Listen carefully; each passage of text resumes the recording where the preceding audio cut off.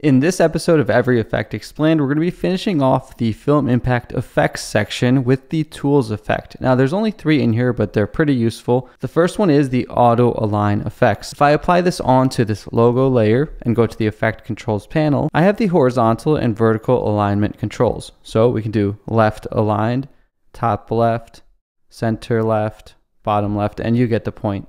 Bottom right, this can be useful for this sort of thing. You can increase or decrease the scale, and you can also add a little bit of offset if you wanted to adjust things a little bit. We can also select this text detection button.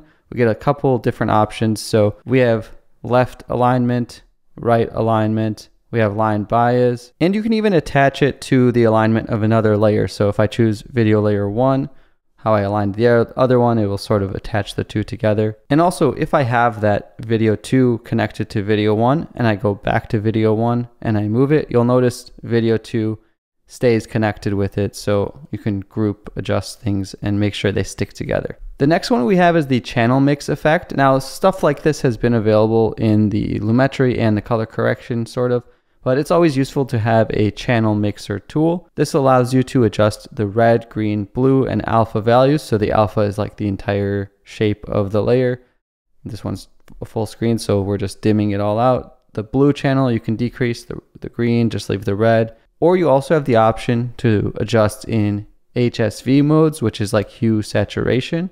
So I can cycle through the entire hue wheel in this way. Or YUV, which is the luminance and chrominance, which is sort of like the brightness and saturation of different things. So why might you want to do this? Let's say you do just want to isolate the red color channel for some reason. And I don't know, I'll duplicate the layer, maybe move it over a little bit, and then isolate the blue color channel. And then I could put that on screen or something, get this cool red, green, blue splitting effect, even though that's already built into, as we saw, a previous effect. But there's also practical reasons you might want to isolate and adjust a certain channel. Definitely look into color theory if you want to learn more about what all of these values mean and how they combine luminance, chrominance. And again, there's always multiple ways to do something. For example, there's the invert effect built into Premiere, but also if you ever go to your curve section and you just flip the curves upside down, that also will invert your red, green, blue channel. But also in the curve section, you can just invert one color channel or play around with one color channel as well.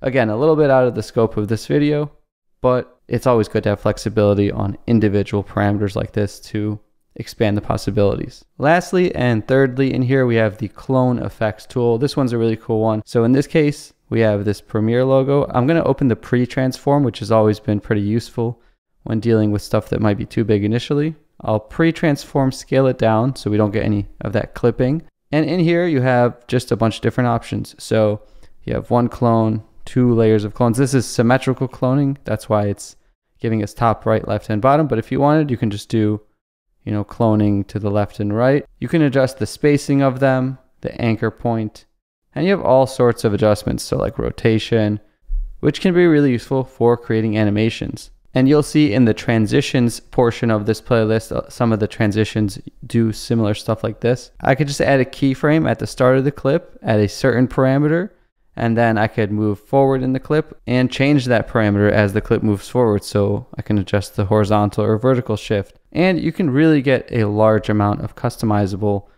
motion graphics and animations that are possible right within Premiere Pro. You see this is playing back very smoothly.